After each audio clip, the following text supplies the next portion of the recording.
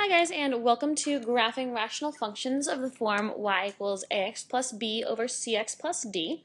Okay, so if you haven't looked at the video about analyzing rational functions of this form, you should go back and look at that because we go over how you find these asymptotes. Okay, so it's you have your equation right here, and then the asymptotes are vertical one is x equals negative d over c, which in this case gives us x equals negative 3, and our horizontal asymptote is always y equals a over c, which in this case gives us y equals 1. So the first thing that we're going to do is we're going to go ahead and plot those asymptotes on this graph. Okay, so x equals negative 3 is the vertical line where x is negative 3. All right, so that's over here. So we draw a dotted vertical line to start out with. And remember, it's dotted because the asymptote isn't actually part of our graph. It's just guiding us as to how the graph of the function is going to look like. Okay, so we've got our vertical asymptote here. And so now we need to draw our horizontal asymptote, and that's y equals positive 1. So we go over to positive 1 on the y-axis, and we just draw ourselves a horizontal line here. And remember that the asymptotes, these are the lines that our graph is not going to be able to cross. Okay, so they guide us in drawing the hyperbolas that this is going to make, and the graph is going to get really close to the asymptotes but never actually touch it. Okay, so now what we're going to do is we're going to go ahead and start figuring out what some of these points are. Okay, so we always want to pick a couple points. I always pick 3 to the left of the vertical asymptote and a couple points to the right. Okay, so let's look at the left first. So we start at negative 3, so I picked negative 4, negative 5, and negative 6. And so we're gonna plug them in. So if you plug in negative 4 here, so you have negative 4 minus 1 is negative 5, and negative 4 plus 3 is negative 1. And so negative 5 divided by negative 1 will give us positive 5.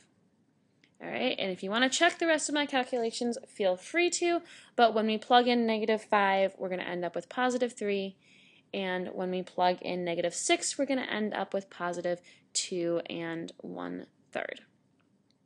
Okay, so these are going to be our y values for these x's, and so let's go ahead and plot them. So we've got the point negative 3, positive 5, sorry, negative 4, positive 5, so that's over here, and then up 5, which puts us right here. I'm going to plot a point right there.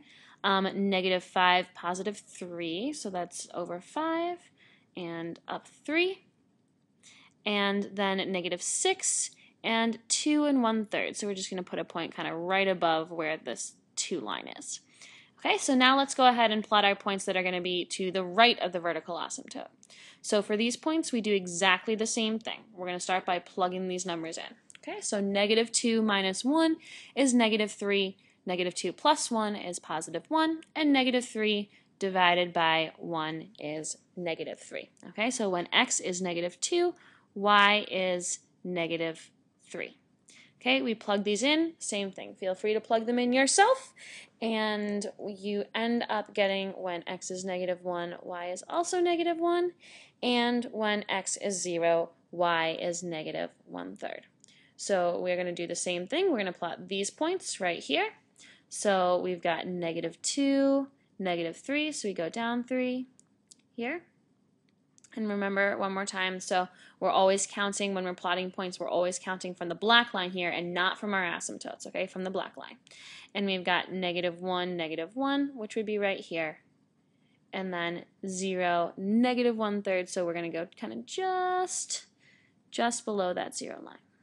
Okay, so now once we have our points plotted, now we're going to draw in our curves. So remember, when you draw in curves for a hyperbola, it's a curve that gets really close to the asymptote without ever crossing it. So we've got one of our branches here, so really close to the asymptote without ever crossing it. And now we're going to draw our blue one in. Okay, same thing. We're going to just connect the dots with a nice curve and get the ends get close to the asymptote without ever crossing it. Same thing here. They get close to the asymptotes without ever crossing it. And that's all.